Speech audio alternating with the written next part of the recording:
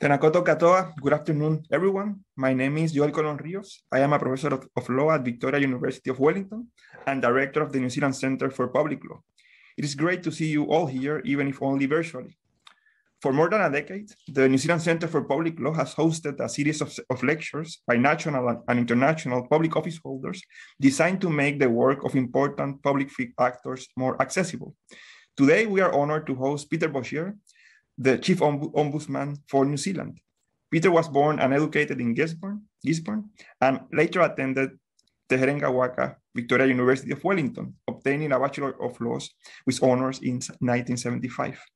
He was appointed Chief Ombudsman in December 2015, following a distinguished career as a judge, and in May 2020 was reappointed for a second 5-year term. In 2019, he also became president of the Australasia and the Pacific region of the International Ombudsman Institute.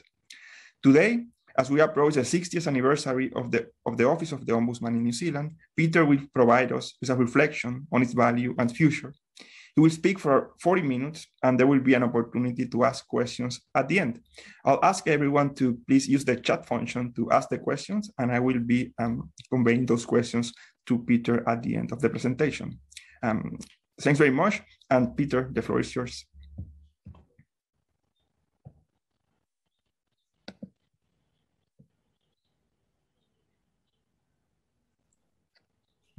Okay to go.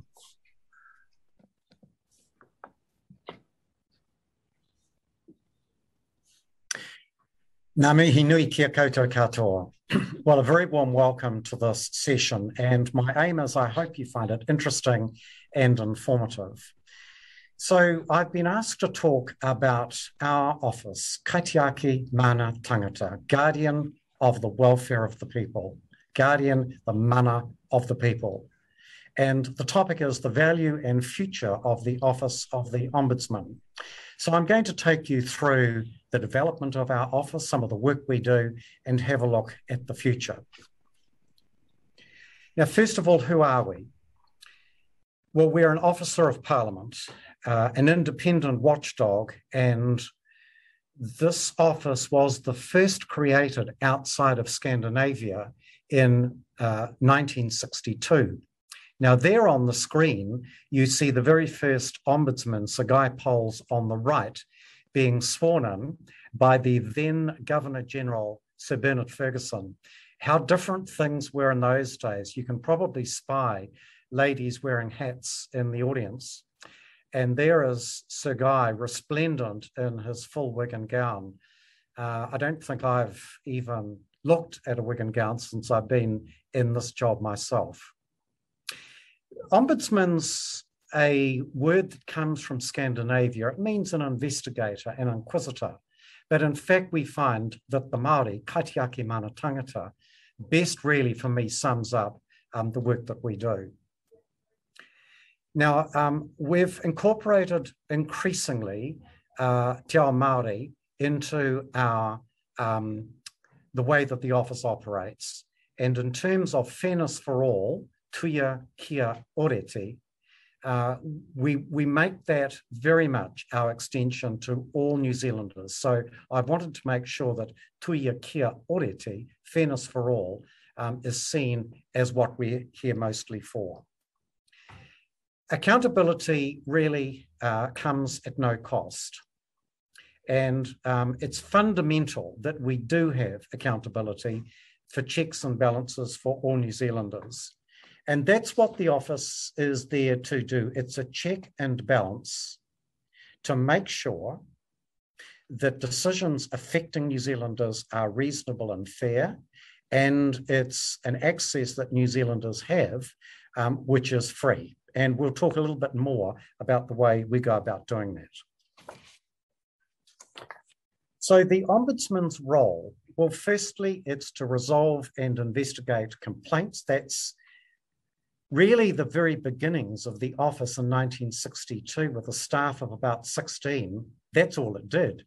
It got and resolved complaints. And this is still a large part of our work under the Official Information Act, the Local Government Official Information and Meetings Act, and also the Ombudsman Act. So a large part of our work. In addition to that, though, we're increasingly involved in receiving protected disclosures, much more, of course, better known as whistleblowing inquiries, but I'll talk a little bit further when I deal with some of these topics, specifically about the sort of work we do with protected disclosures. Then the third major aspect of our work is to monitor and inspect places of detention.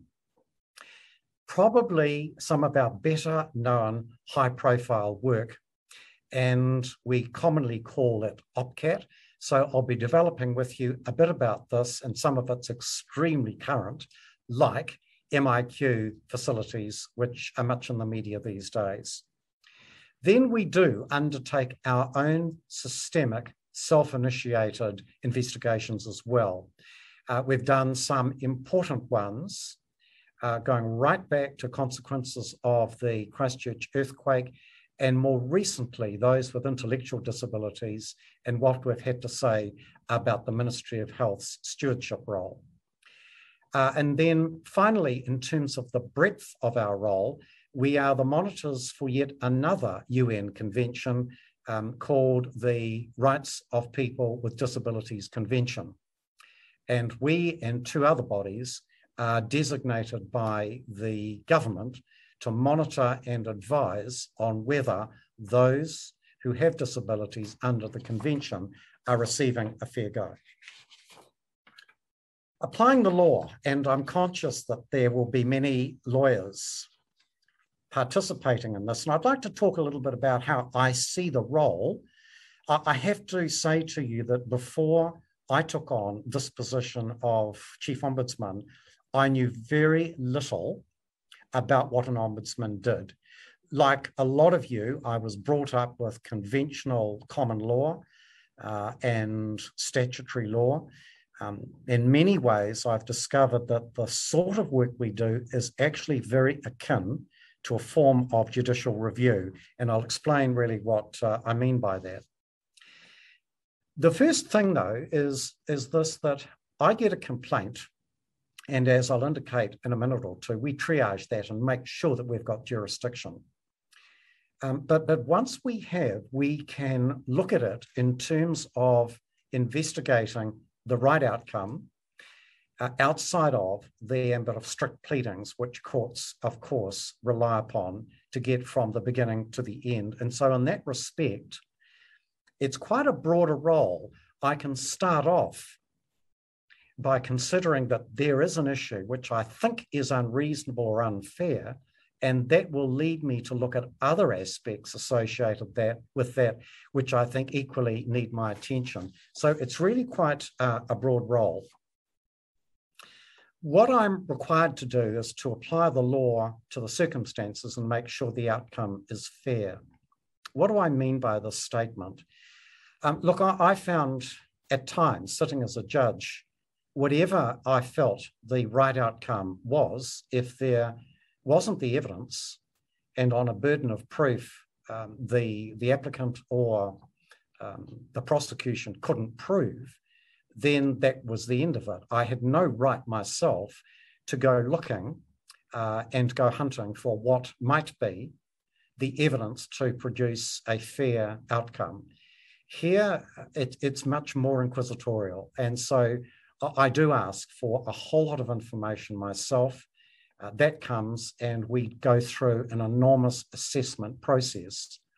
So the outcome I most want to be fair, even if the person doesn't get what they want, I want them to feel that in the process that we've undertaken to inquire and to involve them in the process, I want them to feel that they have been listened to. It's sometimes asked of me, well, what really force can you have? After all, in judicial review and a number of prerogative writs, the courts can be very prescriptive and contempt can flow if a decision of the court's not adhered to. The Ombudsman can't do that. In some countries of the world, by the way, they've decided that they will convert an Ombudsman recommendation into a civil law remedy for enforcement. Most of us don't. The interesting thing is, I have to say that of the 6 years nearly that I've had in this job, it's very rare for a recommendation once made not to be followed through on, not to be implemented. So although there's, strictly speaking, not a coercive element by me requiring, in fact, I find, mostly because I think agencies don't particularly want the bad publicity, most of the time, the recommendations we make are seen through to implementation. I'd like to talk a little bit about complaint resolution and how we go about this. So I've already said that we handle and resolve complaints under both the Official Information Act and the Ombudsman Act. I am allowed to use these two acts a bit interchangeably, which is very helpful. So the Official Information Act, which all of you will know about, sets out three, in essence, important principles. One, information should be increasingly available to allow participation in democracy.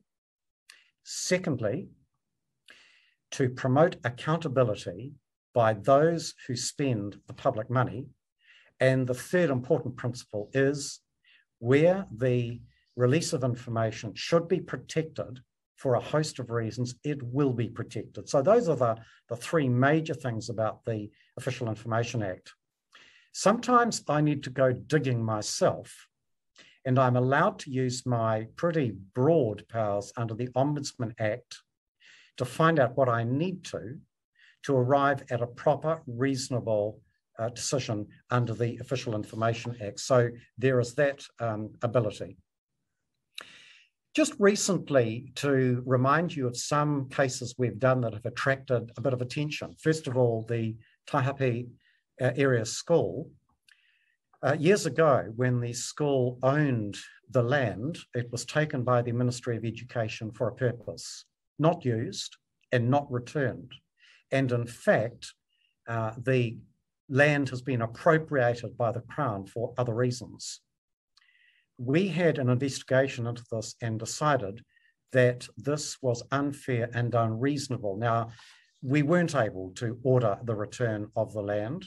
Even a court's ability would, on the facts, be quite difficult the way things have evolved. But we were able to say, this is wrong, you should apologise, and you need to make some remedy available to the school, and at least they have now the ability to use the farm for their own school purposes. Not everyone thinks, by the way, that's enough. Then the next one, Maclean's College, this is one we did in the last month. I decided that the expulsion of a student who swore at a teacher, and there was a problem with the iPad. The particular child was upset and was inclined to be the sort of child who got upset over things like this, and threw a bit of a tantrum and smacked the iPad down and swore at the teacher and was expelled. We found that was unreasonable for a couple of reasons, well, three really. One, the process wasn't fair. Secondly, it was disproportionate. And thirdly, the school hadn't followed the Ministry of Education's own guidelines. Just a third one that I've done in the last 2 months, and this is MIQ related, something giving rise to a lot of our work at the moment. Look, someone came into New Zealand and had to go into quarantine, and that person's dogs also went into quarantine, and that's managed by MPI, who in turn contract it out to a provider. In fact, during the time, the dogs were poorly looked after, and by the time the dog owner got out of quarantine and saw the dogs, they were not in a happy state. There was a complaint to us that there'd been a lack of standard of care, and we upheld that complaint. Said in a number of recommendations that there should be an ex gratia payment to the dog owner to try and get the dogs remediated, rehabilitated. There should be an apology, and there should be a process to make sure that this didn't happen again. Now, lately, there has been a lot said about MIQ complaints. And a little later, I want to just tell you where we're at with these because it's one of the most far-reaching aspects affecting New Zealanders right now. Now, under the Official Information Act and the Local Government Act, a couple of things I just want to mention by way of high-profile or really interesting official information complaints. Kiwi Rail was where a chief executive had prepared a report in draft, and the request was by a journalist to have this draft released. And the chief executive of Kiwi Rail thought that was fair enough. And often, under the basis of no surprises, the chief executive consulted the then Minister of Transport. The minister's office got a hold of this and did not like this at all, and gave a very clear message to the chief executive of Kiwi Rail that the minister would not look kindly upon this report being released. It became a bit clunky and gooey. The chief executive thought, crikey, so reversed his decision and decided not to release the report he had previously said he would. There was a complaint by the Right Honourable Winston Peters to us, which claimed ministerial interference and intervention. We investigated and found that there had not in fact been. But what we did say was that the process followed had not been clean, and it was hardly surprising. People challenged the integrity of what happened. Then last year, Let's Get Wellington Moving. That was when the Associate Minister of Transport, Julianne Genter, had written to the Minister of Transport, Phil Twyford, and sought views and assurances about the Let's Get Wellington Moving project. The letter that she wrote was requested by the National Party, Nicola Willis MP and one other. This involved a lot of work because under the Official Information Act, when parties are in government together and in a coalition, the way in which parties must work and consult each other is subject to a specific protection under the Official Information Act. So we went backwards and forwards on this and decided that this really was a matter of a minister communicating with another minister. But we said that in the public interest, there should be a summary given of what was asked of the Minister of Transport by Julianne Genter and the essence of what the response was. The 9-eye poll, I just put that in because I thought this was odd, actually. A councillor asked the appropriate city council, Lower Hutt, for documents. The documents were given, but with a cost for making those documents available. And there was a complaint to us. I thought it was a strange thing for a council to be doing, charging one of its own city councillors for the release of documents. And it wasn't as if this was a huge amount of work. So we reversed or recommended reversal of the decision to charge. And then finally, and undoubtedly one of the most interesting ones that I've done, when the Labour got into government on the first occasion, there were coalition talks to enable that to occur with New Zealand First. And so a lot of negotiating occurred, and some of you with long memories will remember what this sort of thing involves. The National Party then sought under the Official Information Act release of all of the coalition drafting documents. So what happens in this case, and it's why the Chief Ombudsman is required to maintain a top secret security clearance, I get all the information, and in a fairly secret, safe setting, I look at everything, and I decide together with my advisors what I believe the information in front of me discloses. Now, in relation to this one, information is official information if, for instance, it's created by a minister in that minister's official position. This occurred at a time when ministers had not been appointed. They were still in discussion about the formation of government. So I found that the documents concerned were not by definition official information and that there was no need to disclose them. So this slide tells you a little bit about the timeliness of complaints. When I started, we had a substantial backlog of files, I think generated hugely by the Christchurch earthquake. And I felt people were waiting too long. I felt the staff were burdened. I saw us writing a lot of correspondence, having to apologize for not having got on with things. So I said to my staff, will you buy in to me having a fairly clear, almost rigid structure wherein we will complete X amount of work by a certain time? So you'll see here that I require my work to be completed according to this pyramid. And what I'm achieving at the moment is 72% within 3 months, 82% within 6 months, and 93% within 12 months. And so I am holding the ground, notwithstanding a large influx of complaints, pretty well. This slide tells you as to how we go about our work. So if you start off logically at number 1, we receive a complaint. We're becoming more and more flexible as to how that complaint is received. And it could be one of a number of ways, including a voice message.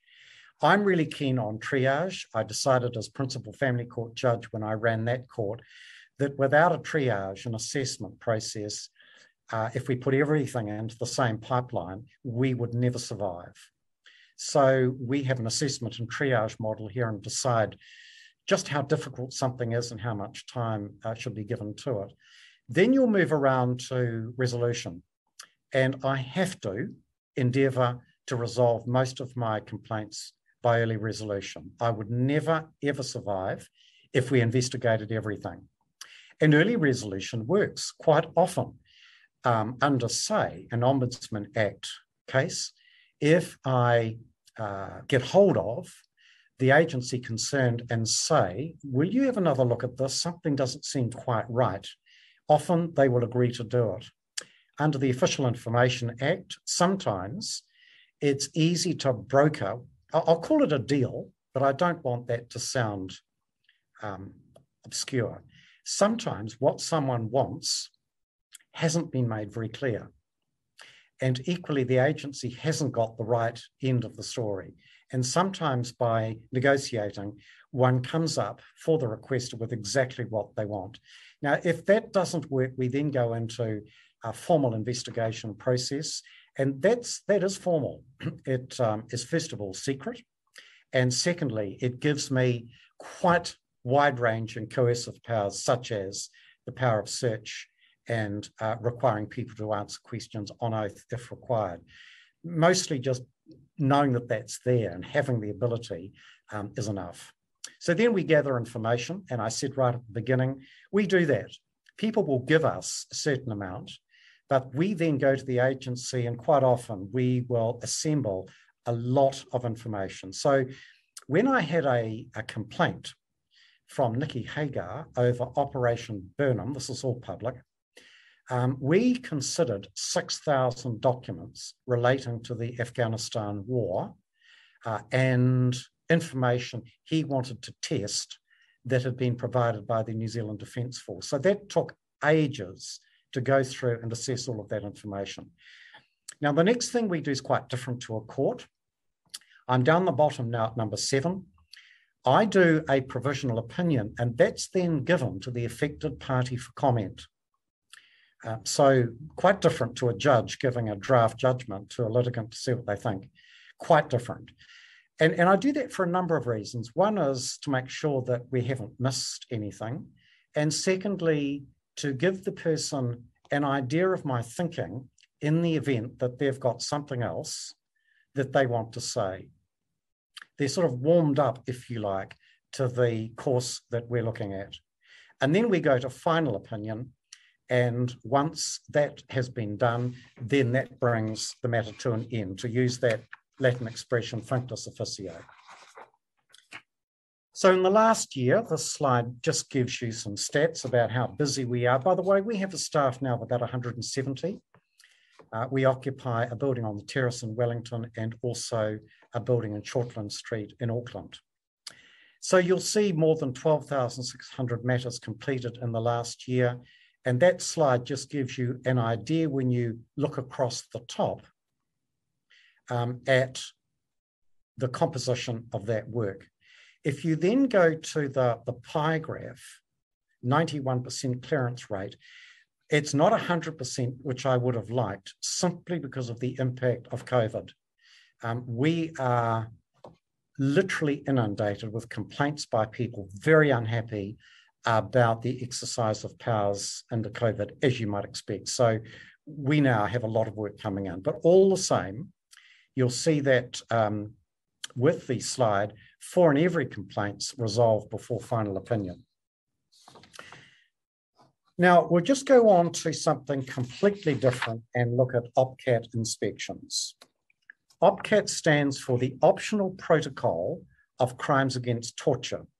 So the Crimes Against Torture is a UN convention. It's a pretty gruesome sounding name, but what it really means is the right to humane detention. That's what it is. And the Optional Protocol means you will agree to do it in a way according to a protocol which has been established. So you accede to the treaty, and then if you're going to implement it, you can do it according to a protocol which has been set up, and that's really what it means. This is a unique function for me because it's a preventative mechanism. So what I'm doing is I'm looking at a prison and saying, in order for abuses to not occur, will you please remediate in the following way? So I'm not resolving a complaint.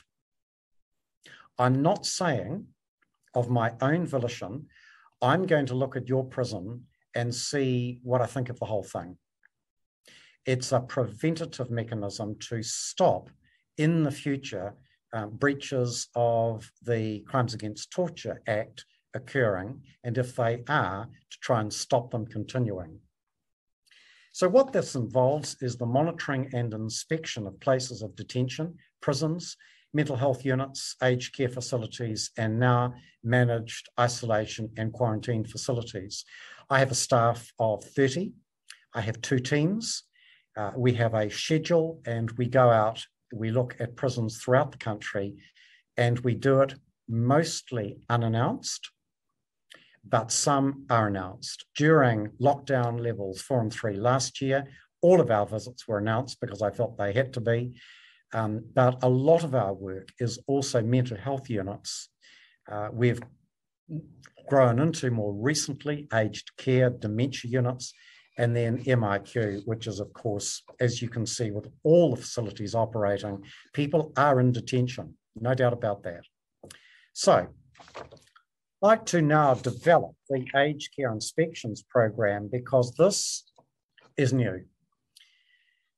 In 2018, the Minister of Justice announced my OPCAT mandate and that it would extend to privately owned aged care facilities. So why is this? Well, some of you will have loved ones or people you know in dementia care facilities, in aged care homes.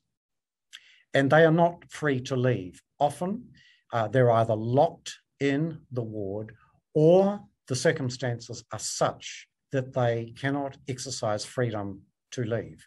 And so by definition, they are in detention. We were going to be slower in our development of this. It was our first foray into the aged care sector.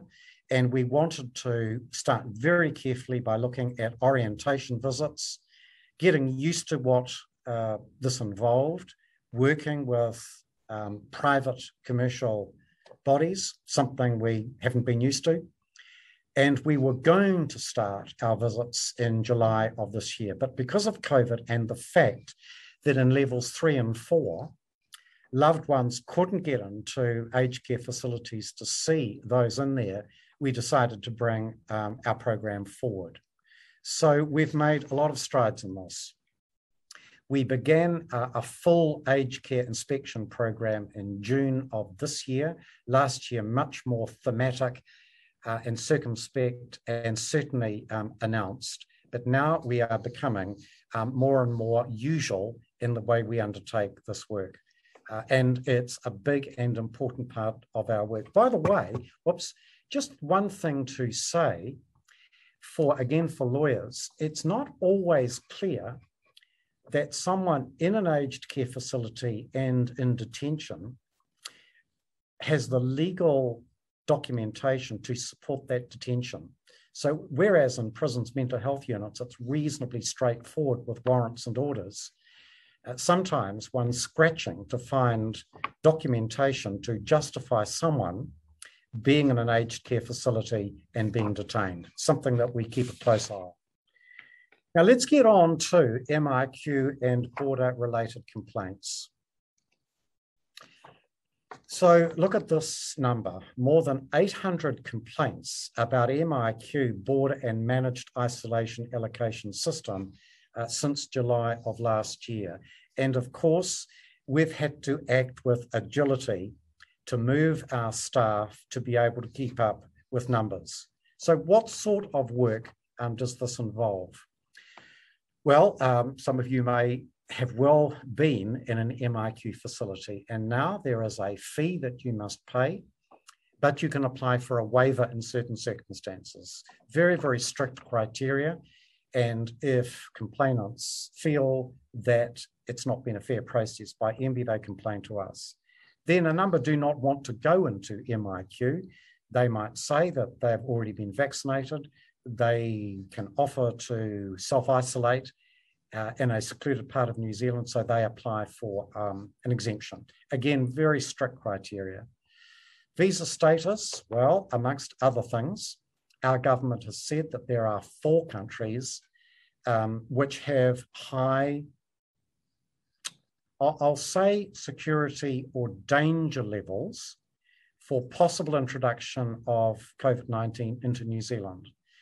And so it is that unfortunately and sadly, a number of couples are separated because they have a different status as far as New Zealand is concerned. One might be a permanent resident and one might not. And for some of the countries of high risk, they don't succeed in getting a visa to come into New Zealand at the moment.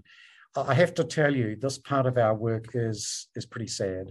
And a number of people we deal with are increasingly upset at the way things are managed. I have 10 minutes to go and want to just increase the pace a little. So MIQ and border-related complaints, I told you a wee bit about. I'd said that we had more than 800 complaints, and I've also said that those relate to those areas of MIQ exemptions and visa. Soon, we will do a thematic report on what we are seeing in the quarantine and managed facilities. Now, a completely different topic, and that is our self-initiated investigation work. We've done a number of reports. He taki ko huki huki, we looked into the operation of Oranga Tamariki. This was, I think, a seminal report.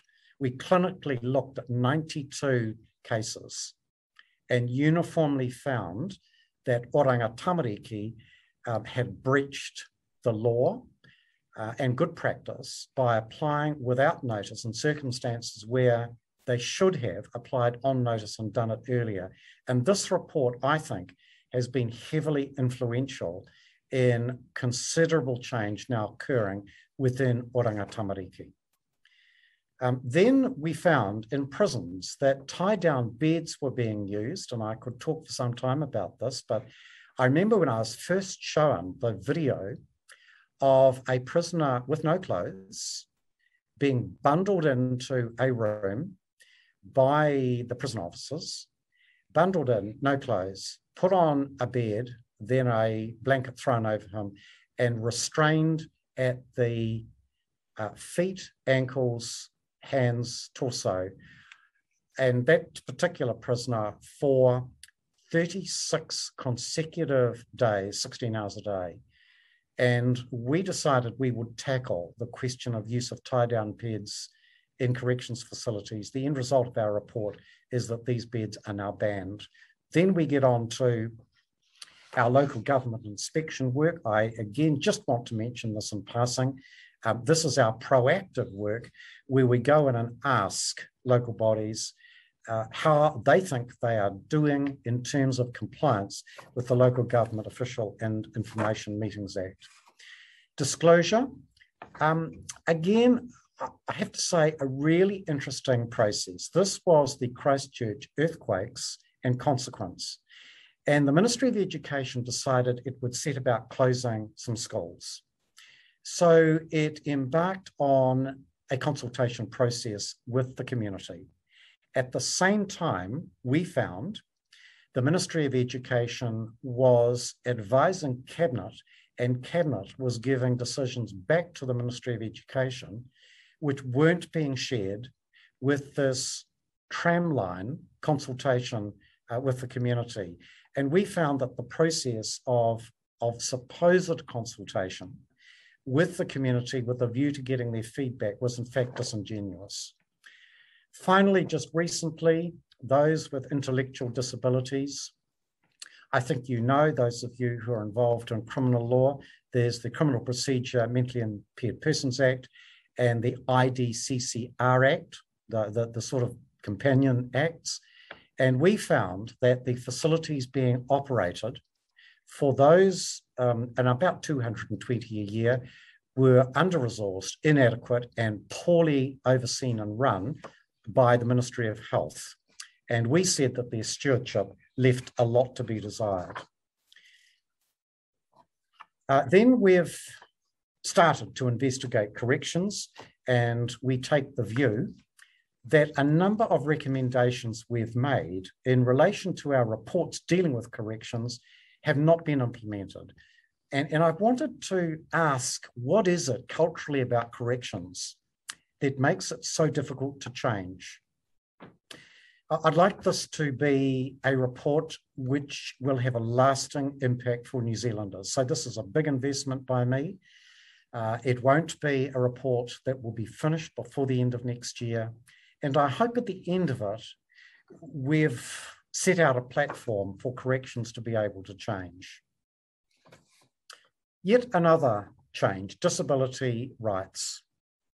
Well, the UN Convention on the Rights of Persons with Disabilities sets out the rights that people have, and we are part of that convention. And what they've done with the Ombudsman is make us a formal part of monitoring, and they call us together with the Human Rights Commission and the Disabled People's Coalition. We're called the Independent Monitoring Mechanism. So we do quite a lot here. I have a team that specialises. During the pandemic lockdowns 4 and 3, we issued a report, Making Disability Rights Real. And look, we said things which we hoped would help the government for the future, particularly the Ministry of Health, in making sure that access to websites and information that needed to be given was done in a way good for disabled people. Now, to be fair, you probably would have been impressed, as I was, at the fact that in briefings, when the Prime Minister and the Director General of Health started telling us about the pandemic, there was always a sign language interpreter present. So I think really it's gone very well in that respect, but some changes are needed. And finally, I have engaged a disability advisory panel to help me get insights into what really matters for people with disabilities in New Zealand. Now we come to just a few last topics, protected disclosures or whistleblowing. I think this received its prominence in the Ministry of Transport Joanne Harrison incident. And just to remind you, Joanne Harrison was a fraudster and has been convicted of fraud, and a very sophisticated fraudster. Some within the Ministry of Transport sniffed that she was up to no good. They began to drop this message and began to want to say the seniors need to be looking into this. Joanne Harrison in turn got onto this. So she succeeded in bringing redundancies up and promptly, and a lot of those who were concerned about her exited the Ministry of Transport. A report was commissioned by the Public Service Commissioner, written by Sandy Beattie, and it said that the whistleblowers had been treated very badly, and an apology was given, and obviously some compensation. So we provide guidance to potential whistleblowers. A lot of people are very apprehensive about spilling the beans because they're worried about retribution and the effect on their career. We review and guide public sector agencies in investigations, and we have specialists here who under the Act are especially designated to help give advice. And finally, we do ourselves receive and investigate disclosures of serious wrongdoing, or we refer them on. And I have been at the table when seniors have come in from an agency and have said, I wish to make a protected disclosure to you. I have in front of me a whole lot of information. Will you protect me if I give it to you and tell you about it? And I say yes, and I have. So that's protected disclosures. I do think that there's a lot more about the work of the Ombudsman that needs to be better known. What we've done with the Media Freedom Committee, this is a heavy-hitting body of top media outlets and senior media people. And they came to me and said, what can we do to try and get the Official Information Act working in a more seamless fashion? So we set to and devised a guide. I call it a cheat sheet. And the reason for that is it's a one-page laminated guide that we felt all journos through the country could be given, and it could sit on their desk and they could look at it and be better informed of the next step they needed to take. And we've given that increasingly to agencies. So what I'm trying to do is to make the Ombudsman Act and the Official Information Act more accessible to New Zealanders. It's still work in progress. It's still a tense situation at times between where the balance is. I do want to say this, and I believe it and want to nail my colours to the mast. I do think that transparency in open information, tomorrow, by the way, is Right to Information Day. It does contribute to a transparent and good democracy. And so we're very committed in my office to seeing to the best possible extent that we can get the Official Information Act working correctly. I sense I have less than 5 minutes. A bit on the international work. New Zealand, although we're small, has a very high profile with the international community. And what this really amounts to is this. My predecessor, Dame Beverly Wakeham, was the president of the International Ombudsman Institute. About 170 bodies, mostly countries throughout the world, belong. I'm presently the regional president of the Australasian Pacific Ombudsman region, and a lot of my work is working with the international community, but particularly in the Pacific here, to help those ombudsman officers with the firepower we've got. So just finally, the International Ombudsman Institute is a very significant body housed in Vienna and all paid for by the Austrian government. And I am deeply in admiration of the international work that it does. Now, just finally, I want to spend 3 minutes on Te Tiriti o Waitangi. I pause because of the importance and the seriousness of this issue. I do not feel that until more recent times, Te Tiriti o Waitangi has been correctly seen in its perspective.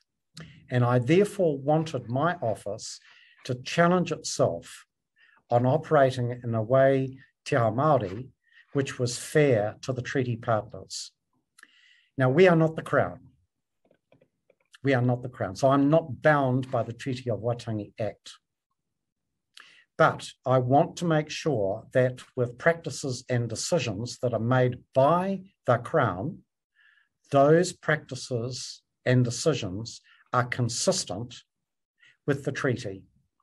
And it therefore means that when a complainant is one of the treaty partners, we must have regard to the treaty itself. So it follows that increasingly, when we have a complainant who is Māori, the treaty will be at the heart of the reviews and the investigations that we undertake.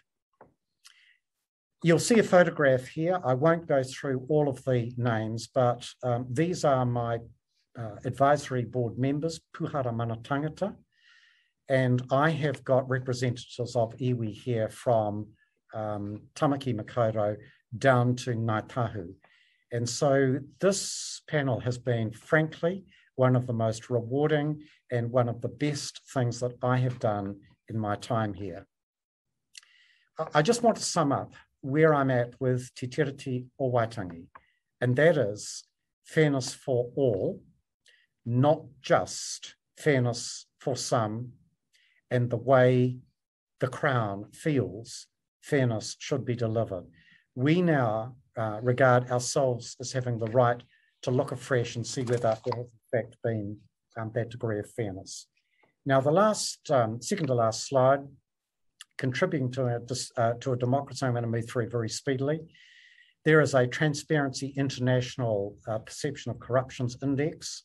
We're first in the world equal, and we always are right at the top there. And the question is, what's important about this and why? And it's because if you do have integrity and people trust you, what you say influences. And people don't try and second guess why you're saying something. I think they trust that you've done it for the right reason. So if we're going to stay at the top of the table, it needs constant action and attention. Now I'm going to finish with the future. That was I was asked to do. Next year is the 60th anniversary of our Ombudsman office. And fortunately, we have an independence and a financial model that ensures the Ombudsman in New Zealand has integrity and security. I know that my effectiveness and the effectiveness of my office will only survive and become enhanced if I retain my credibility and my independence. So we're fundamental to New Zealand's constitutional framework. And I mean that, I don't say that lightly. I think we are crucial when it comes to checks and balances. And I'd like to feel that the reason that our work's expanded and that during my 5 years, nearly 6, that we've been given much more work by the Parliament is because we're trusted in what we do and we're felt worthwhile investing in. So that's a good note to finish on. Wellington Harp doesn't quite look like that today, but it often does. And I now welcome any questions you might have on matters that I've raised. Thanks very much for that, Peter. That was extremely interesting and informative. I particularly appreciated the way in which you explained the functions of the office by reference to recent examples, as well as your comments about the importance of the office from a democratic perspective. And I was also impressed by both by the number of complaints you deal with and by the rate they are resolved. We now have around 10 minutes for questions. As noted at the beginning, please use the chat function to ask any questions you may have, and I'll convey them to Peter.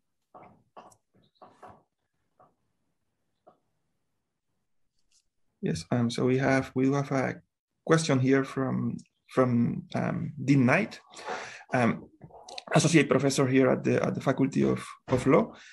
He says, you compared your maladministration work to judicial review, especially the more inquisitorial freedom you have. However, you noted that otherwise your inquiries follow the form of judicial review, and the examples of intervention tend to echo the established grounds of review at common law. That is, we see little reliance on the wrongness and other merits-based grounds available under your legislation. And then there are two questions. First, is a move to narrower law process standards deliberate and reflective of your general approach? And second, is some of the virtue of ombuds relative to the court's lost if that is so? Dean, always expect a profound and insightful question from you. I'm not totally sure I have got the full grip of the question. Look, can I answer what I think you're saying? Please forgive me if I haven't got a full grip on what, in fact, you're asking. Mostly, I draw the comparison between judicial review and what I do because it's reasonableness. It's a question of, has the task been undertaken conscientiously and is the process followed reasonable? I may not agree with the decision that the agency has made, but I do not seek to disturb it because I feel that I have a different view. So if a decision arrived at was reasonably arrived at, it was open to the decision maker, then even if to the person they may feel that it's unfair, I don't have the ability to say it's unfair unless there have been some disturbances with process. Now, I hope I've got that correctly.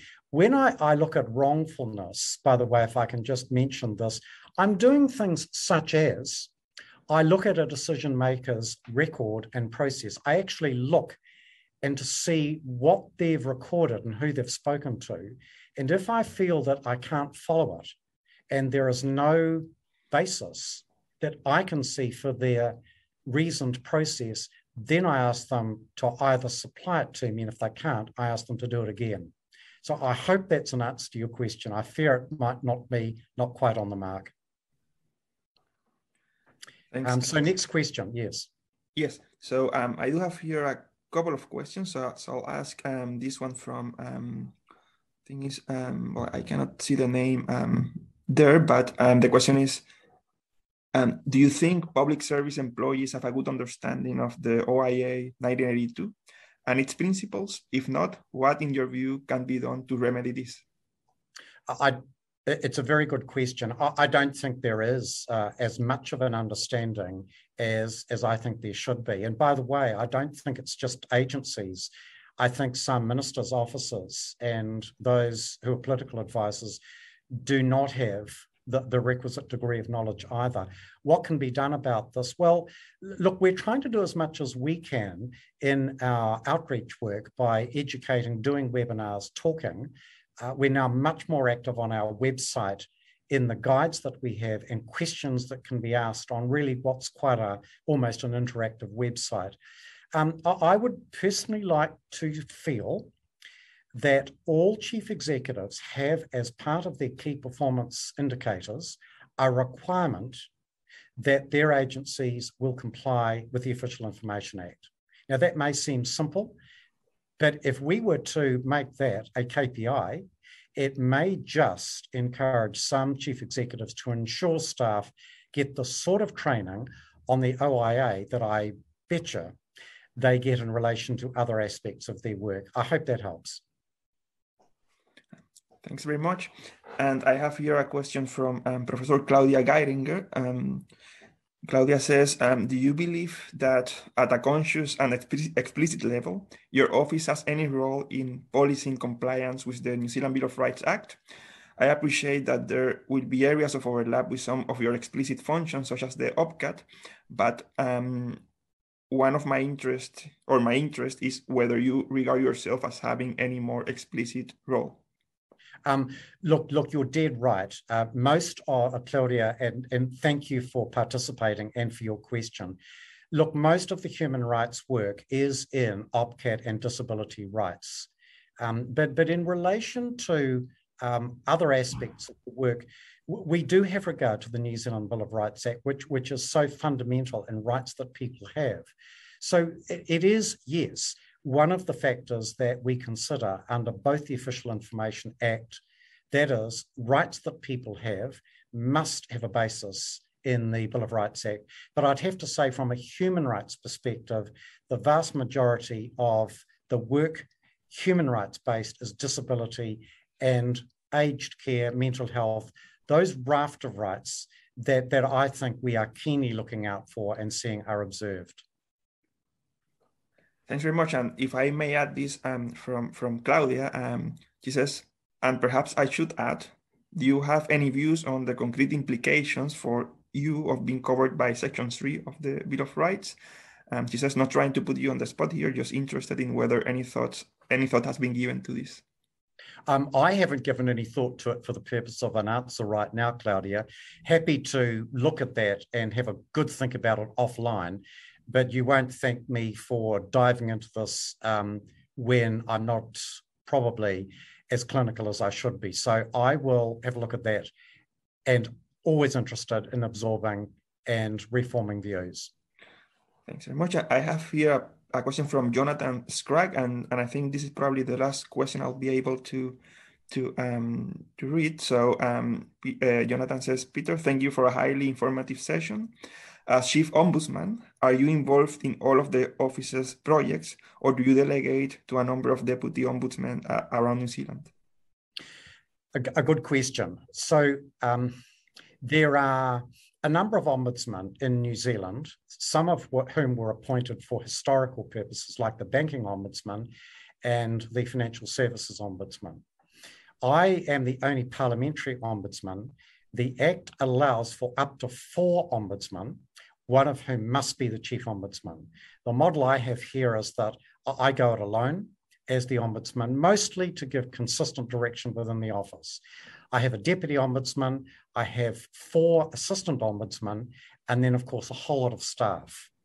I give explicit delegations according to how I want the work done. The law requires an ombudsman to sign off any final opinion. Before that, I can delegate as much as I want to, depending on the complication, the seriousness, and how quickly I want things done. So it's in some ways a business. I do things at the top which clearly need the Chief Ombudsman's view and intervention, but a lot of queries that come in don't need my personal attention. Thanks very much, Peter, and apologies for those whose questions I wasn't able to read out. We have reached the end of the event, but before we go, I wanted to thank Peter again for this really, really excellent lecture, and also to thank you for your questions and comments. Remember to keep an eye on our website for future events. Kia ora. Thanks again. Thank you very much. Thank you.